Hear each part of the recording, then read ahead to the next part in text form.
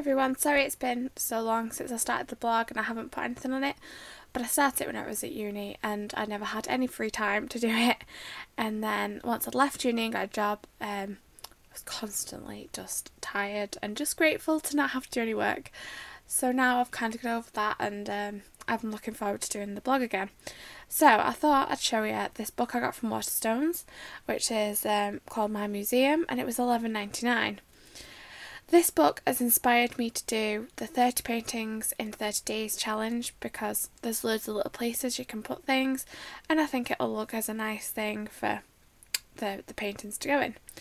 Obviously it won't be full after 30 days, but it'll give it a good boost. It's full of little ones, so they shouldn't take that long, so possibly I might even do more than one in a day, because just doing one tiny one wouldn't be that big of a challenge. So let me show you the book. Right, so when I first looked at it in Waterstones, I just thought it was a plain sketchbook and it just had a pretty cover and it was just had a gimmicky sort of name. So I opened the book in Waterstones and it has a really nice front cover. This page explains more about the book, about why it's called the museum book. I'll zoom in a little bit, so if you want to read it you can just pause the video now. And then inside there's picture frames, there's sort of plinths that you can put statue paintings on, more picture frames, display cases, shelving units, there's sort of shelves. I like the pages with the lights on, which I haven't quite managed to find for you yet.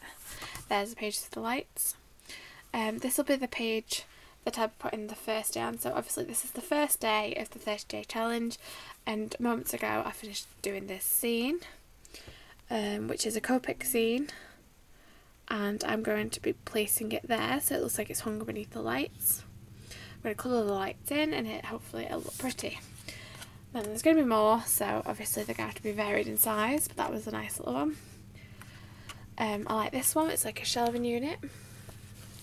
I'm not quite sure what I'm going to put this one yet, but I thought it was cute. So obviously you don't have to fill it all with just scenes, you could put other things in, but I like the idea of doing scenes. So I'll just give you a quick preview. I like that display case.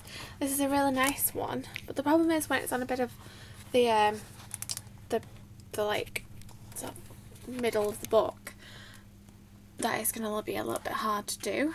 So I'm going to have to learn as I go along. That's a nice page.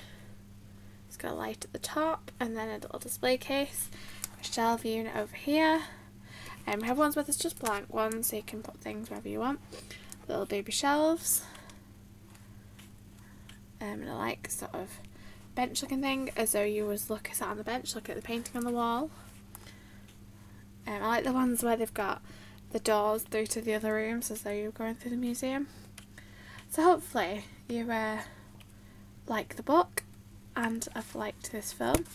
Now some other videos I've got in mind is one where I create a bag. I have these plain canvas bags and I'd really like to do a scene and airbrush the scene like in colour onto the bag.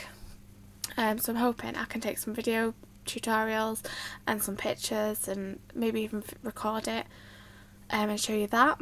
I also have some other scenes in mind to do, so I hope you enjoyed watching this and I hope you like all the future videos that I have in mind. Thank you for watching.